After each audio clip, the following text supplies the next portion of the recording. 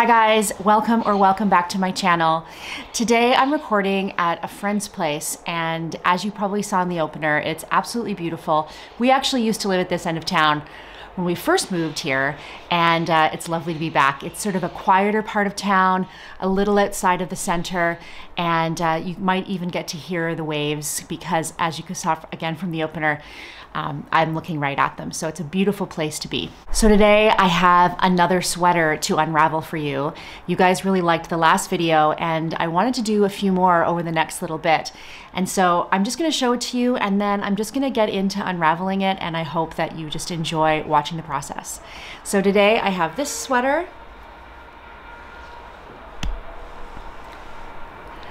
And this is a men's large sweater that I thrifted on Vinted, and it is 100% cashmere. Now, if you look up close, you can see that this is probably a DK weight, maybe even a worsted. I think it's probably a DK weight. It's quite marled. I have soaked it and washed it in wool wash, and it is beautiful. I can show you the tag. There's not a tag of the maker, but there is a tag that says, and it's kind of folded over, but it says 100% cashmere, made in Italy. And I bought this was on sale for 40 euros, and I bought it for 30. Now 30 is quite a bit for a thrifted sweater, but for this much cashmere in a thicker gauge, which is so unusual, I thought it was worth it. I am already mostly done the last sweater that I started with reclaimed yarn, and so I can't wait to start on this because it is so cozy. Okay, here we go.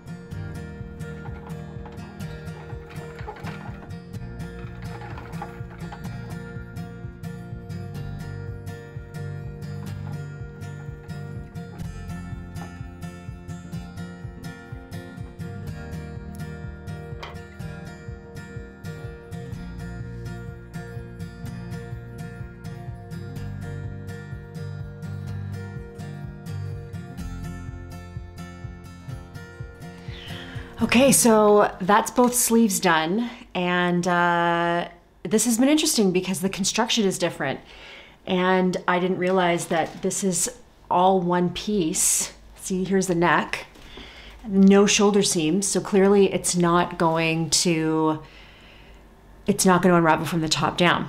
So now I've got to come down to one of the hems and see if I can get it going from here. But I've closed the windows now because it's a little bit chilly. It is January after all. And even though it is beautiful out, I'm a little bit chilly. So I'm going to now see if I can get this started at the hem and see what we can do. Okay, so this sweater is making me work for it. It is making me work for it big time.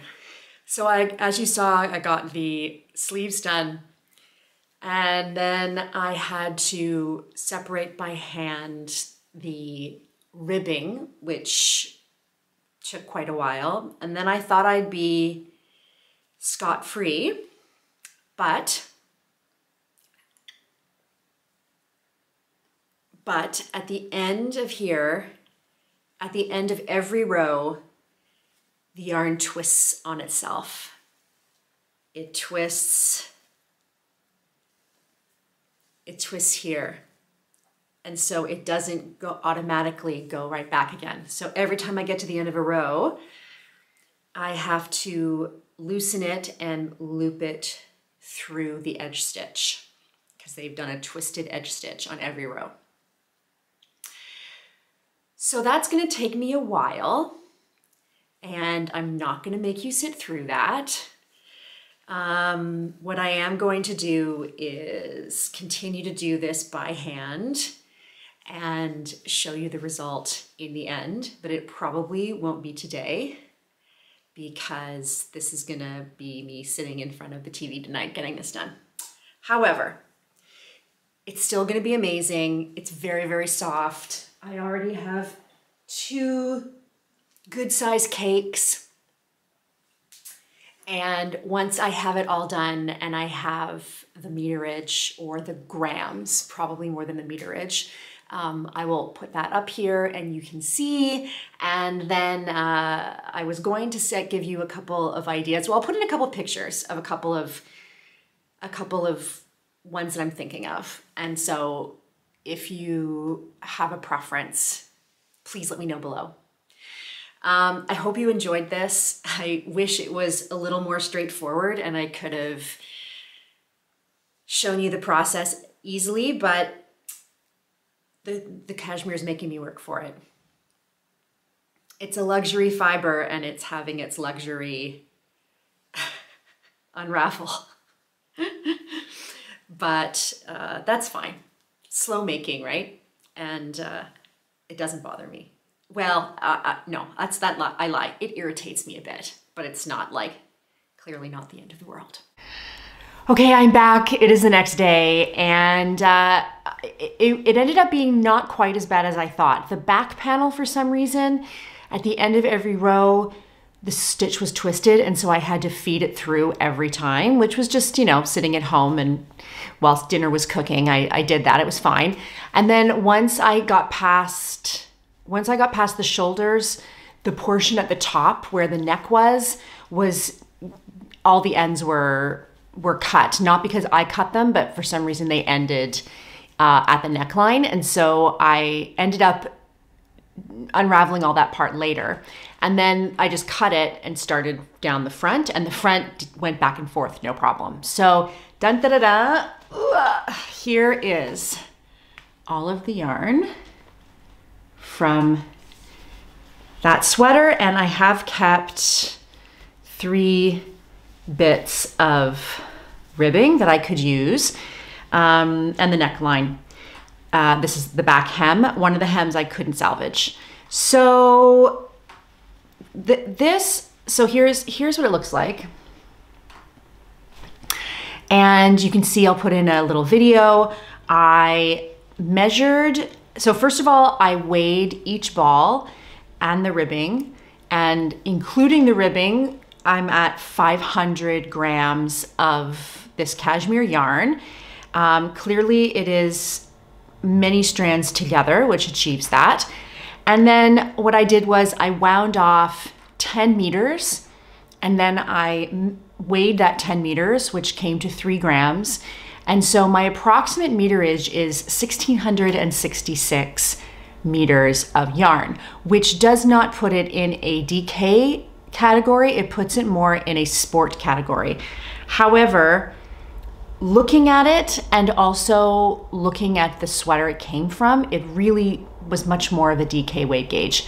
So I probably have the flexibility to do either, frankly. It's just so satisfying to have this beautiful yarn all caked up and ready to go. And once I am done my cardigan, it will be next on the needles. Okay, so this is my last check-in on that beautiful cashmere yarn that I unraveled about 2.5 weeks ago now, and now I'm wearing it. So to tell you the process of that, basically I did a swatch, and my swatch did not match the gauge or even close to the gauge of the sweaters that I had been considering. It turns out that this was much more DK worsted weight, which I did suspect, but then when I did the meterage, I wasn't sure. Anyway, I ended up choosing the Terrazzo sweater from Petite Knit, and as you can see, it is just classic and beautiful. I'll put in a picture of the original, and then I'll put in some photos of me wearing it.